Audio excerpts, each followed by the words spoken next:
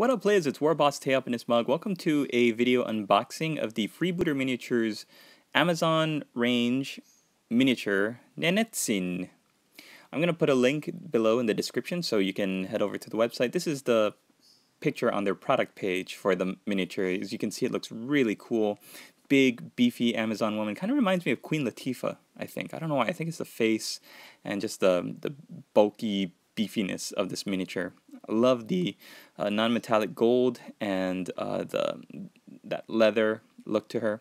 So when you see the miniature, or you unbox it, when you pull it out of the packaging, you've got the body, the head is already attached, the legs are attached, you got two arms on a little metal tab, plus the ponytail, and then of course you get the little black square of the base, and then the square metal of the base.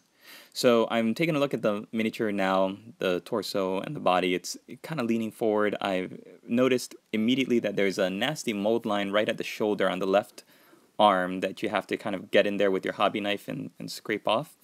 But just looking at the detail, I love the little clasps on the loincloth. It's like a little head, a little face. And so I think I'm going to do that up in gold.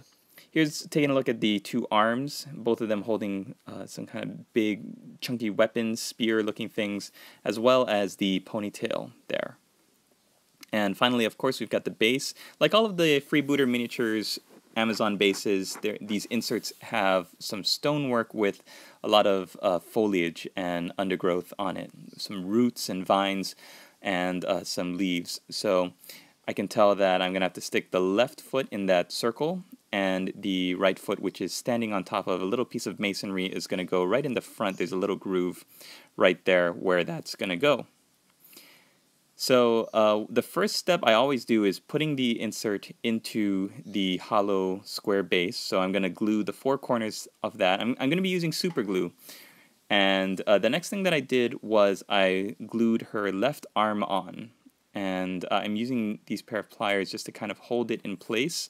And this was overnight. The first thing I did was I glued in the base insert, I glued in the left arm, and then I just left this overnight to dry, because trying to get the ponytail and the right arm in there is going to be a little bit tricky. So the next step that I would be doing once the super glue dries there is putting in the ponytail, and then of course doing the right arm across the body.